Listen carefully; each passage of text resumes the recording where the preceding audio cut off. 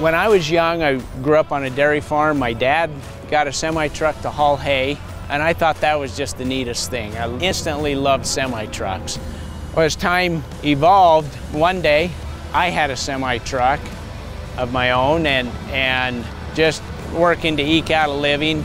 My son, my daughter, my wife would go with me sometimes. But Skyler, my son, he went with me probably more than other times.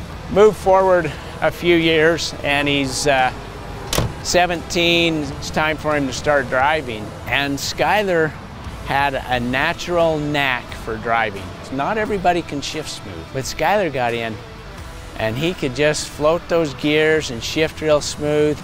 And there's few things that make you as proud as a parent as when you see your son or daughter do something that's so awesome that you love to do, and now they can do it so well too. Those are some special moments in truck driving that I've experienced.